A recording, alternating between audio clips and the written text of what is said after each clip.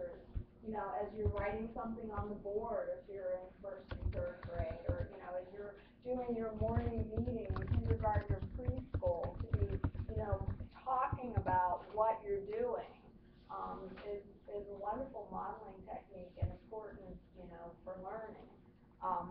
Another question, when we do we say it's really important, that physical development, but do you think that you can tie academics into outdoor play? And can you use outdoor play constructively and not just as an outlet?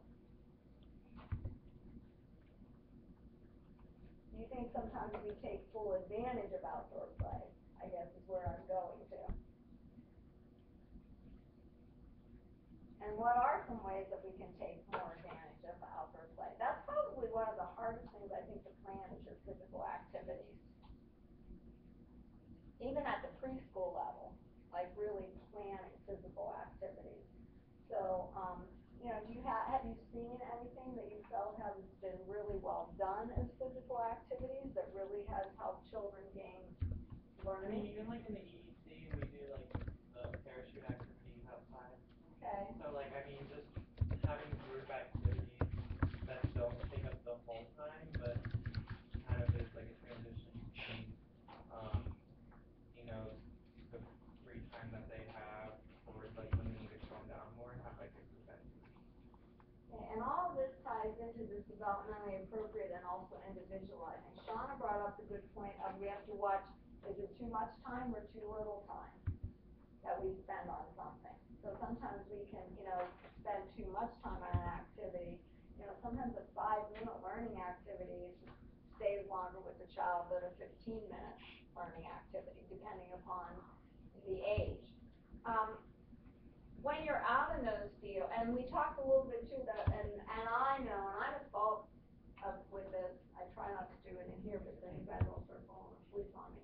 But in the EEC, we don't sometimes give children enough time to process their thoughts because they do need longer than most of us need as adults.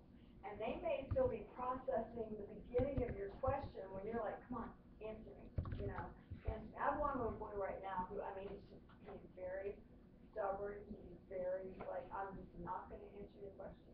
You ask me anything, I won't answer it. So I just wait and wait for him. I'm like, well, it's going to be really sad because we're going to go to snack, and I just need you to tell me one thing. And he's starting to. He's starting to at least start to respond to those questions about what you do this weekend. He'll just sit there and look at you. Or he won't look at you. They'll just go all over the place like this. So, again, just giving that child. And then not backing yourself into a corner. And if that's my one piece of advice to you as a teacher, after you back yourself into a corner a couple times, you really get cautious about backing yourself into a corner. Because be careful what you say. If you do not do this, you are not going to go outside. Are you really going to carry that through? Is that really a valid? Do you really want to do that to the child? Is my question. No, that's why I don't do. But when you say, if you do not do this, you are not going to have something to eat. Now, are you really going to carry that through? So once you back yourself into a corner as a teacher, then you're there trying to figure out, okay, now how do I get myself and the child out of this situation? But another question I had is when you go out to those fields, do you see best practices going on in classrooms? Whatever age level classroom it is, are you observing what you would call best practice, that thinking about environment, looking at how to teach and enhance? Are teachers thinking about what children, are the children gaining from the lesson that they're presenting? So what kind of best practices are you seeing out there? Is there any best practices that you have to share?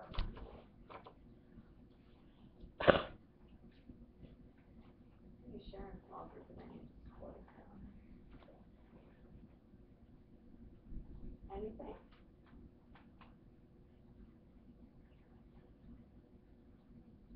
That's something that So what does best practice mean to you? And how are you gonna bring best practice into your room?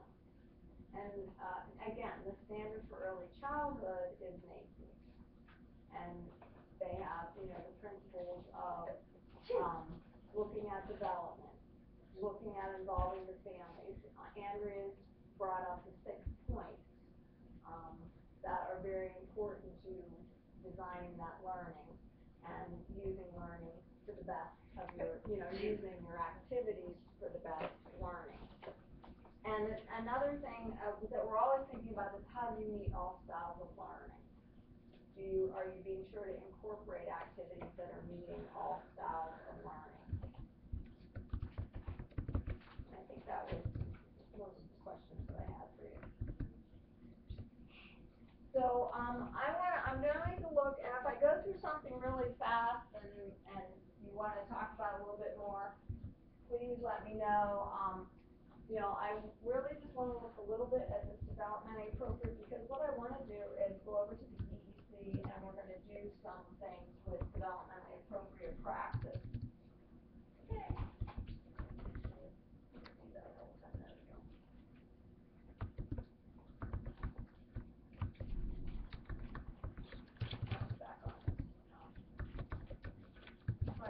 I should not turn it on its own right, because then it always shuts down. Shuts down on me.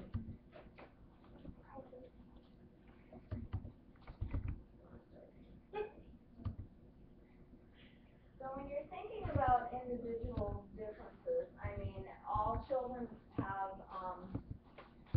they do have abilities that they're born with. And think about Howard Gardner. Some of us are much more musically inclined. Some of us are more auditory. Some of us have more of, are more physically. We are better at physical activities.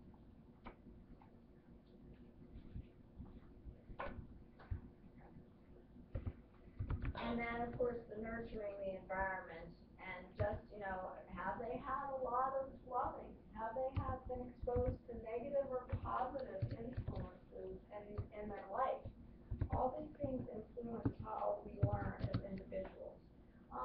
Whether we want to believe it or not, there are gender differences, and there are differences. Not everybody has the same IQ level, and that's okay. Our goal as teachers is to bring them to the best points that they can be at. And also, sometimes, and IQ is not the only thing, just that desire to learn is important. So using all different kind of approaches to learning. And physical development for children up to the age of 8 is very, very, very important. It really enhances that cognitive, it really enhances that language, and the more you can involve them physically in activities, that's why we use a lot of music, a lot of simple movement. They remember and they retain. And they need that physical movement. We talked about the things like the bouncing balls and the T-seats. So we've already mentioned Howard Gardner, who certainly believes that we have intelligences in many different areas. He's done a lot of research on this, and if you watch children, you are going to see ones who very quickly pick up on that logical, mathematical, or they're much more kinesthetically oriented. I think I mentioned to you last week, we have ones that move around, you think they are not taking in one thing you're saying, but then they can tell you back everything that you have said, or that is nothing to store. And some, I think that came up too. The interpersonal and the interpersonal. How much can you support, or how much should you push a shy child? Or how much, some children do better in larger groups, and other children really need that one-on-one attention. And again, that's being very aware of those individual differences. What supports that child? And knowing that and seeing how they learn. And so, we're having a little issue right now with a child who, wants to make friends, but as soon as somebody makes a friend with the child, then that she latches. And other children don't want to be the only person that plays with her. So it's really a struggle trying to get, a child like that to realize that you can play with somebody one day, and if they don't want to play with you the next day, it doesn't mean they don't like you. It doesn't mean that they're not your friend. So that came up in your discussions too. How do you help children to learn to be friends with everybody, but also all of us form close friendships. We're not meant to be a close friend with everybody that's in the classroom. So, those interpersonal, some of us are definitely more introverted, some of us are a little bit more extroverted, and need, the introverts need a little bit more support socializing in the classroom setting. What are some of those techniques that you can use? I think Anna had some really good ones from the book the chapter that she read, that, you can do some different things, not all the time. You can mix children in a different way, you can put them into centers that they don't exclusively go into. You can mix children who are at different ability levels so that they are interacting with each other, so that there are different ways that you can encourage all the children working together. So when you look at responsive education for all learners, you are differentiating instruction and the environment. I heard some of you say that too. I think the more you teach, the more you realize how important your classroom environment is. And it's okay, the first year you teach. If the second year you think, oh, I really want to do this differently. Or if you change things, you see something that works, you see something in another classroom. You do begin to realize that you are teaching in your environment a lot, and we're going to talk about that when we talk about the environmental rating scale and equity. So just adapting your processes and assessing your product. You might try a learning activity or a learning product that you think is going to be outstanding and really produce the results that you want, and then you try it and really, well, this really didn't work well with children, so I need to look for something else for science.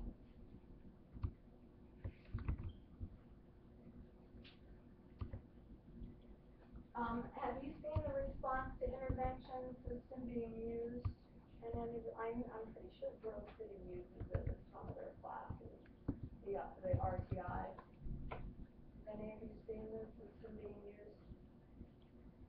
Yeah, this has become very popular in a lot of school districts, especially in the primary grade. There is actually a preschool version of it now too. It is a research-based curriculum, and it's collaborative, so it involves your teachers, your administrators, that you are screening for those learning difficulties. You're focusing on the instruction that's being provided, and it's that ongoing process. You brought that up in almost every discussion I heard about observing as an assessment. So RTI really stresses the observation and then intensive instructional intervention. So it's really comes from the special education aspect, but it has a much more relationship-oriented and interactive component to it.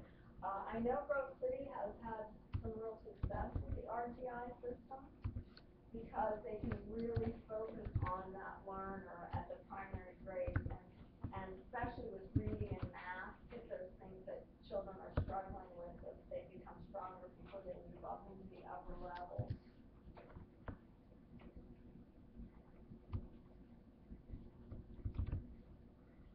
And this is the recognition and response system, the R&R, that is related to that. Again, screening and monitoring learning, and letting your families know that screenings do not mean that there is something wrong with their child.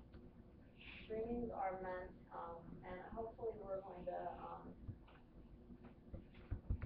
get to see some hands-on, not the screenings being done, but a facility where screenings are done and some of that early intervention. Because the screenings really help those children to move to the screening process, and then having the intervention helps them move to that level of development that they need to be at. So it's, it's targeted. It could be speech, it could be OT, it could be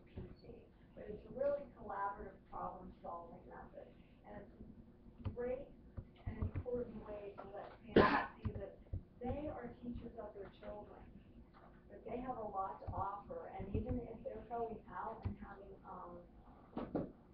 therapies done, that what they do at home to build on those therapies is equally as important. And that's really the same for an adult who's getting OT or PT. If any of you have ever had OT or PT or speech therapy or, had any type of, an intervention like that, you know that you can't just go and do that therapy at the facility. There are exercises, there are things you have to do at home, and this is a really important way to involve the families, that they are collaborating, they're helping their child move to the developmental level that the child needs to be at. So these are just some of the things that we talk about in early childhood special education. But I'm going to say to you again, when you think about early childhood, what are some of the things that you think about? What kind of facilities do you think about as early childhood facilities?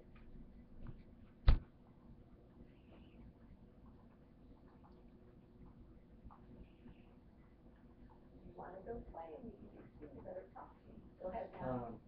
I mean, often with my experience, it's been separate. It's separate rooms. It's sort of the big feature. But I mean, other than that, the ones I've been in is pretty normal.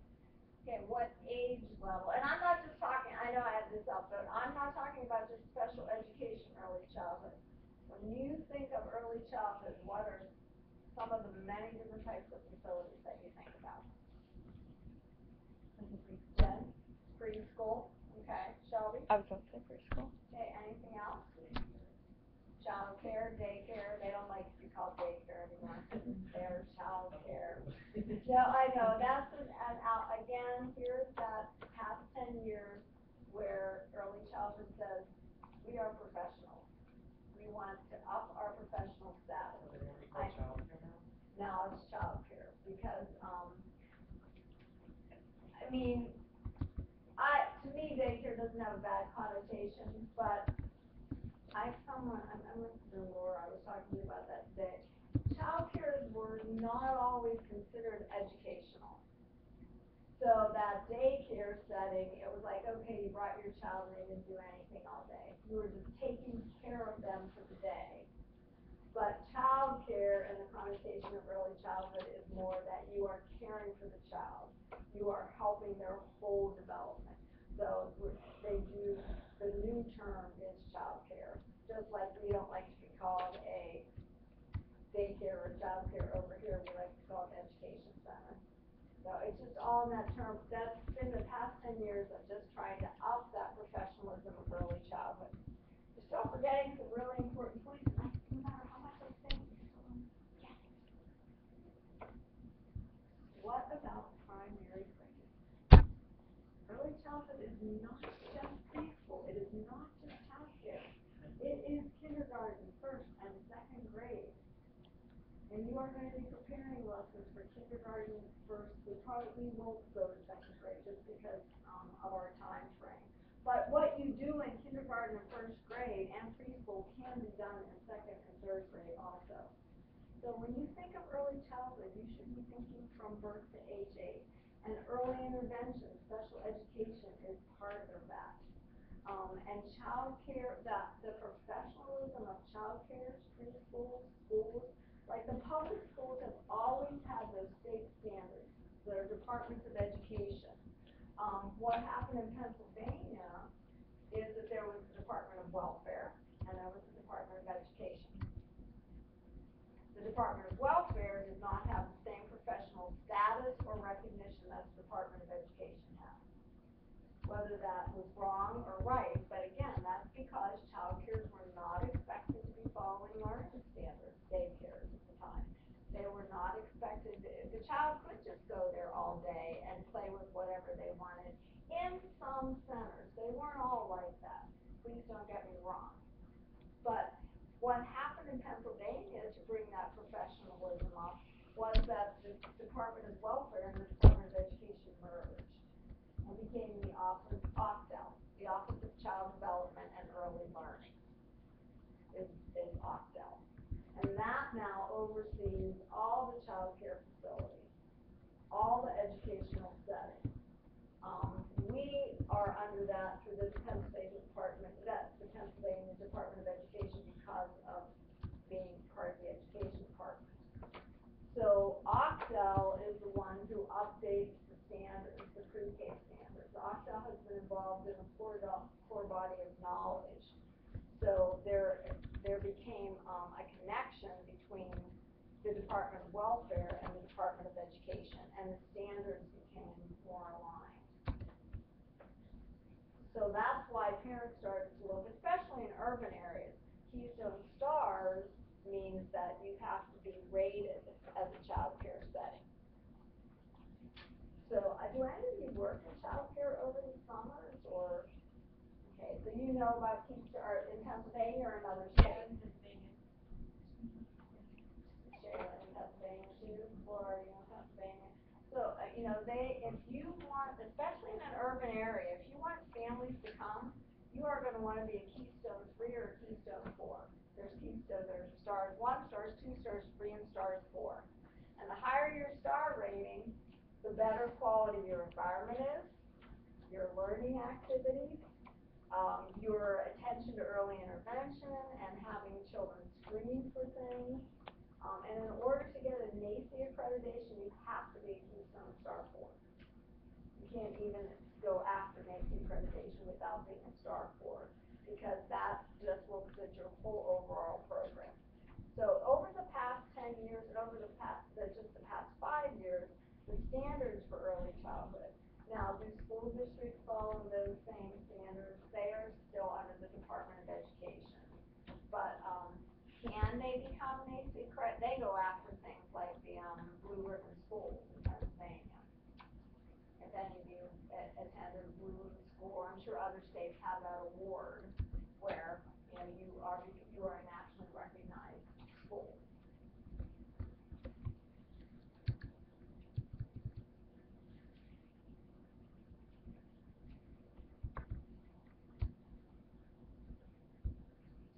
So, all of you, I'm sure, have heard of educational psych and any of the special education courses.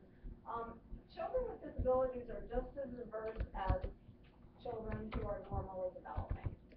Our diversity doesn't just have to do with our disability. We all have some disability in some way.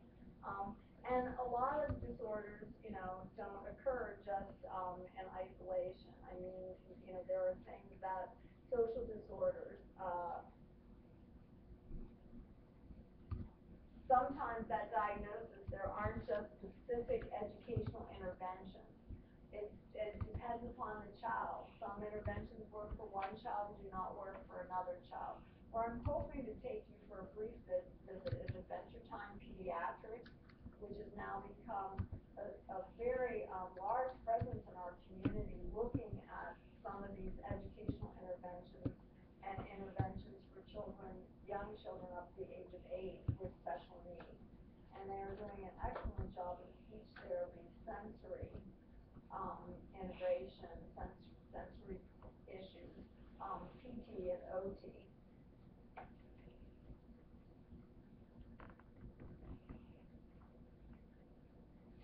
And then you're very familiar with the Individuals with Disabilities Education Act. And the federal funding goes to the families. It goes directly to the families, not to the agencies that are involved. And children with all abilities are eligible for free and appropriate public education. Many times parents before with children with special needs didn't feel that they were welcome into public schools, or didn't feel that their child was going to fit in. Parents are becoming much bigger advocates for their children with special needs. They want them to accomplish as much as they are capable of accomplishing.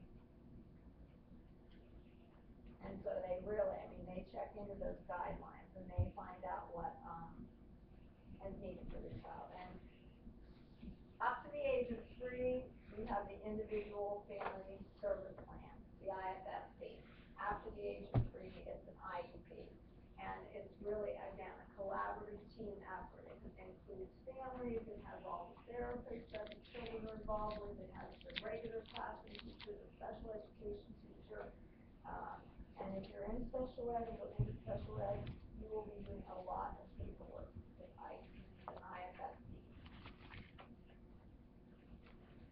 the difference, with the ISSP is typically there are a lot more multiple agencies involved, so there's one service coordinator who's assigned, so that they can kind of monitor all that, and they keep that focus on that natural learning environment. Could be grandma's house, could be home, it could be child care. It depends upon where the child spends the majority of their hours. So, as I said, the natural learning environment is just those, where are their main everyday routines and activities spent? So, I'll continue to say over and over again, don't forget what early childhood is. It encompasses way more than just preschool. And I know that for you, that's where your main exposure comes. And that's why once you get out and see the kindergarten and the first grade at Highland in a different way, not just from a field experience, but from that aspect of early childhood.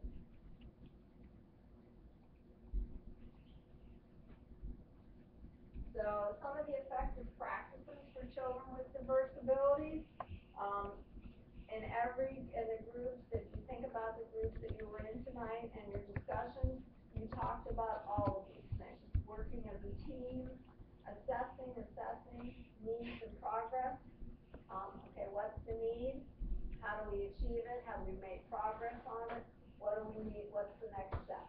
What do we need to do now?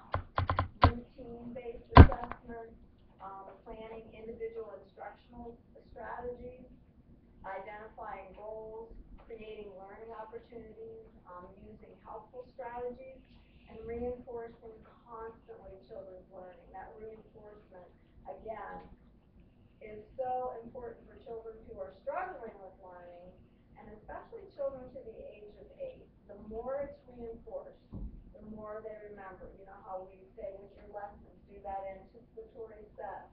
Carry that into your learning. Your closure should carry back to your anticipatory set, because the more you reinforce that concept, and doing 1 or 2 concepts with early childhood is enough for the children to take in and retain. So you want to monitor that progress through observing. So what I'd like to do now is, we are going to look at the environment in the Early Education Center, but not tonight. And we're going to look at it in a different aspect from your field experience that you have there or are having. But what I've done is I've set up some activities over in the Early Education Center. So in a few minutes, we're going to move over there. You're going to need to do a couple things. You're going to work in about groups of 2. You're going to look at the pre-K standards that are bookmarked, and you're also going to need to look at the core body of knowledge.